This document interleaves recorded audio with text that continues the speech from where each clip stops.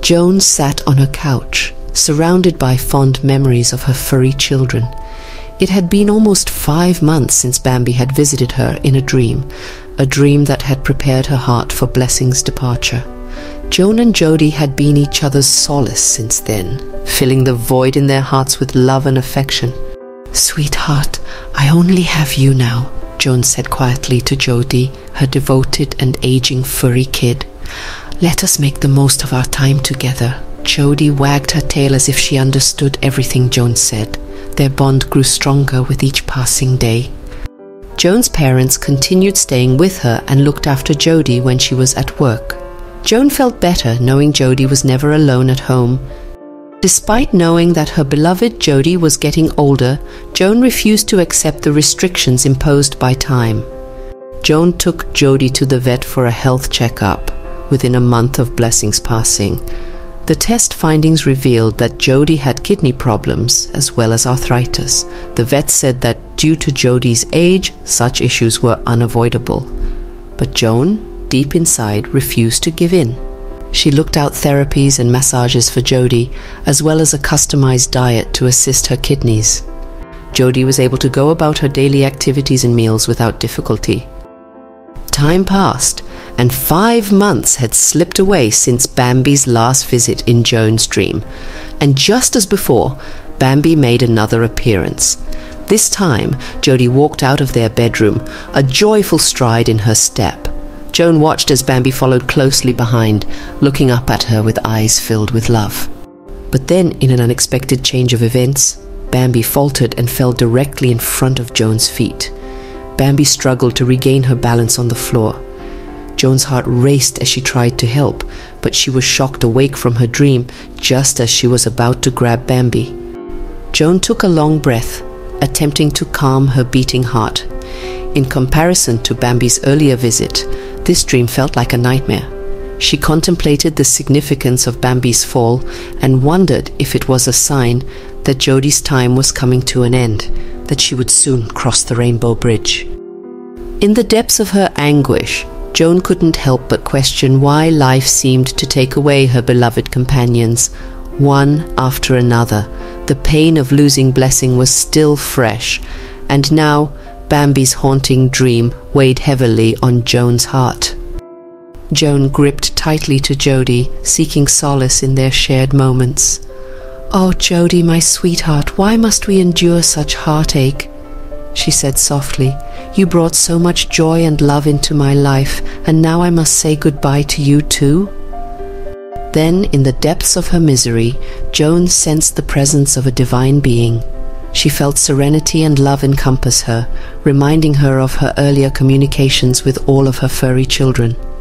Memories of Buddy Bam Bam's words flooded her thoughts, telling her that everything would be fine on the other side. Clarity filled her mind as she imagined her beloved furry children running and playing blissfully in a world beyond her reach. Joan understood that the beauty of that image filled her heart with incomparable warmth, and she realized that this was not a forever goodbye. Joan showered Jody with greater affection as the days went, cherishing every precious time they had left. Jody's movements became slower, and her legs frequently gave way beneath her. She'd take a few steps and lose her balance, but Joan and her parents were there to assist her. Jody began to sleep more, her energy dropped, and her appetite diminished. Joan knew the end was coming, but she refused to let grief destroy her. Instead, she held Jody carefully, murmuring words of love and thanks to her every day. She kissed Jody's furry head, promising to remember the happiness they shared and everything that Jody had taught her about the eternal power of love. On the fateful night of November 29th, 2020, Jody took her final breath, quietly fading away in Joan's arms. Joan knew that Blessing had come to guide Jody this time. Blessing departed on May 29th, 2020, which is exactly 6 months ago, and Jody had picked the same day to leave as Blessing. Though the pain of loss lingered, Joan carried on the memories, laughter, and unconditional love she had shared with all of her furry children. Joan had Jody cremated and brought her ashes home to be with the rest of her cherished pets. They'd be together forever, in the spot they'd known as home. Joan's heart warmed with the hope and belief that she would one day be reunited with them all. Although the pain of loss lingered and days passed without her furry children at her side, Joan clung to the concept that love never completely fades away. During this time of mourning, Joan called Pauline and had another session of meditation and animal communication, which led her to an unexpected new companion. Joan and Pauline closed their eyes and called on Buddy Bam Bam, Bambi, Blessing and Jody as they sat in their quiet living room surrounded by photographs and keepsakes of her beloved furry children. Joan sought their guidance once more, hoping to connect with them in a realm beyond. Joan felt a soft presence encircle her while she was meditating. She could almost hear their voices and feel their affection embracing her. Her gang of angel dogs told Pauline that they will be joining Joan with 2 more companions and asked Joan to wait for perfect timing. They will both appear from people Joan knew. They will also arrive at different times. Joan carried a revitalized sense of purpose with her after this heavenly encounter. She had no idea that just 18 days after Jody's passing, her life would take an unexpected turn. Joan's phone rang one sunny afternoon on December 17th, and she saw her nephew, Gabriel, his name flash across the screen. Curiosity heightened, she answered the phone. Her nephew's voice was filled with joy as he shared the news. His friend had discovered an abandoned baby turtle in a small tank amidst a pile of trash and was looking for a loving home for the poor baby. Joan's heart skipped a beat. Could this be the link her beloved furry babies had arranged from heaven?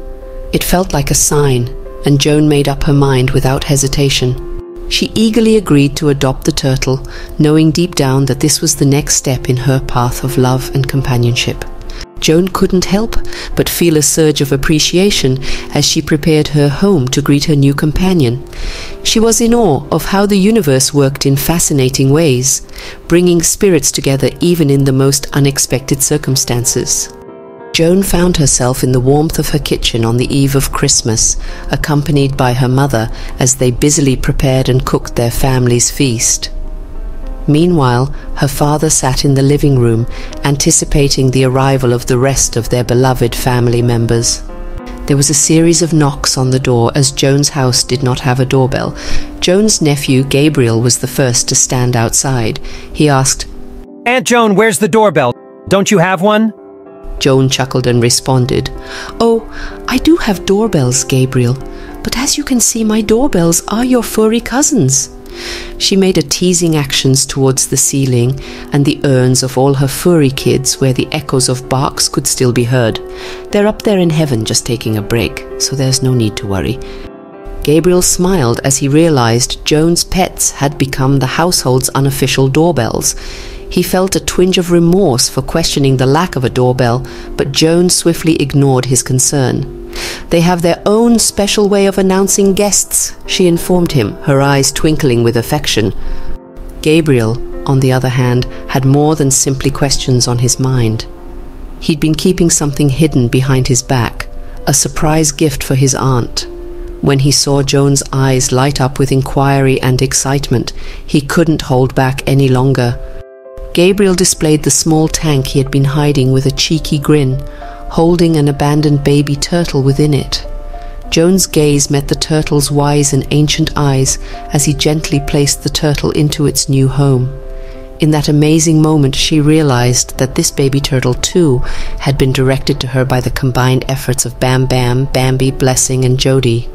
Joan's heart was flooded with joy as she welcomed the turtle into her house. She recognized this chance meeting as yet another reminder of the incredible bonds formed by love and the strange workings of the universe.